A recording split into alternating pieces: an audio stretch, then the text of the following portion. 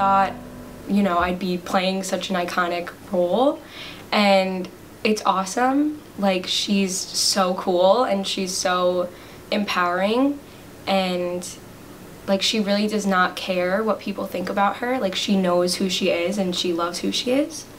And I think she's very independent. Like, she takes care of her kids, her siblings, and she doesn't have any parents anymore. Like, they're gone. So she's just a very strong woman. So it's very unnatural the way that they talk, walk, and obviously being like these cowboy type characters also affects how I deliver lines and whatnot.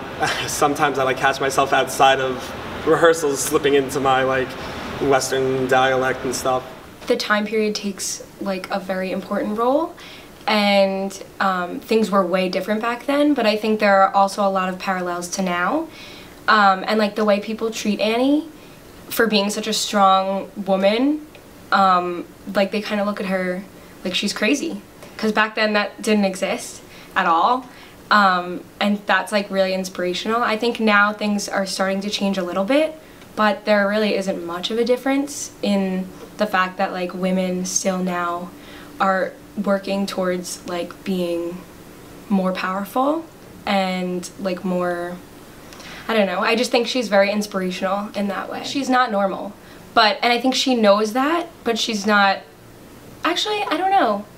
I think that she's not afraid of it. She, especially her dynamic between like her and Frank, like he has a lot of problems with that more than she does, of like her being better than him, but she just accepts it. She knows that that's it's fact that she is the best. I've seen productions online from other schools. I stayed away from the movie until like the show was cast because I wanted to stick to the stage version and what have you. But that's all I really knew about it before going into this. Because typically if I don't know a show as much before going into it, I get what I need to know and then go into it because I want the process to be as much as of a learning and discovery process as it is just translating what I know about the show onto the stage. So as I'm learning these words, as I'm learning these dialogue, as I'm learning this history, it's in the process of the rehearsals. So it goes hand in hand and it like translates to me easier into my character and onto the stage. It all kind of like comes together nicely because of the like 150th anniversary and the show and the time period, and then the fact that right outside of the theater they're having this giant extravaganza and this fireworks and all these crazy stuff going on. And then we get to sing there and then kind of lead back into here, where then it's hopefully when the crowd follows us here, they'll come back into our world, into our show now from the show that was Cortland's. And then it translates in here and they get to see this whole big extravaganza and fireworks and this, that, and everything on stage. So I think it is very different. It's not going to give us that whole sitting in the dressing room, like focusing in, getting ready for the show, but it kind of gets us ready for the show in a different way because the characters that we're going to be out there are going to be just what we need to put on the stage too. So it works out perfectly. It's really cool, I think. It's going to take some of the nerves out of it because you're kind of seeing your audience before they're seeing you, kind of a thing.